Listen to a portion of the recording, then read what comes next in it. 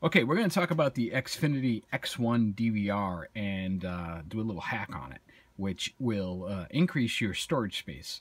So when you have recordings. So I'm a longtime TiVo user, used to opening the boxes, getting the hard drives out, putting new ones in, and letting it go. And that way you're getting, more storage. And typically we have more than we need, but it's better to have more than always constantly deleting stuff. So anyway, I looked at this as a project and said, okay, I want to do this. Well, there wasn't a lot of good information online about how to do it compared to trying to find information on a TiVo. So now, first of all, I'm not condoning you do this, nor should you, and yada yada yada, all these other things you'll break supposedly or whatever. The bottom line is you're just giving yourself a little bit of extra storage compared to the measly 500 gigabyte hard drive that's in here. That's insane.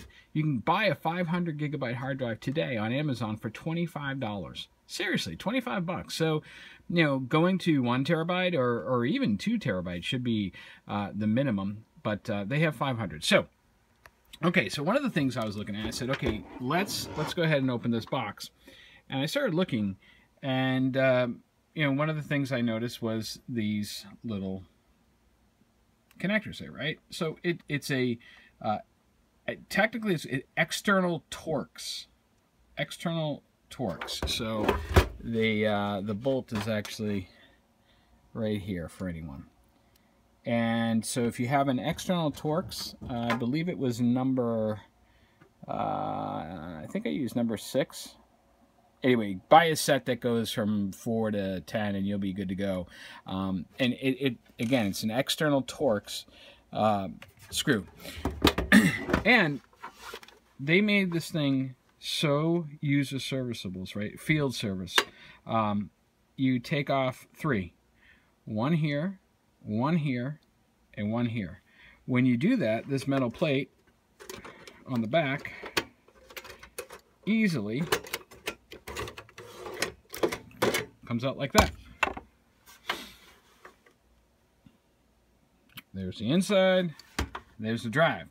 Now this is a replacement drive. This is a Western Digital. The green power drives are the ones that typically are for DVRs because they are low noise and lower power consumption. This is a 1 terabyte drive, and all I did was I took the 500 gig out of this pretty standard case and put the 1 terabyte in. Take this, line it up so that it goes in like that. That's it. Boot it up and give it some time because it will go ahead and format the drive, and it was done and running, and so everything was good. I actually have a 2 terabyte drive that's coming from Amazon. I'll have that tomorrow, so I'll make another video to actually show you putting the new drive in and then booting it up, and you can see the process that goes on there. So anyways, there you go. If you have an X1 DVR, you want some extra space, it's pretty simple to do. You just need the right tool to do it. Have a good day.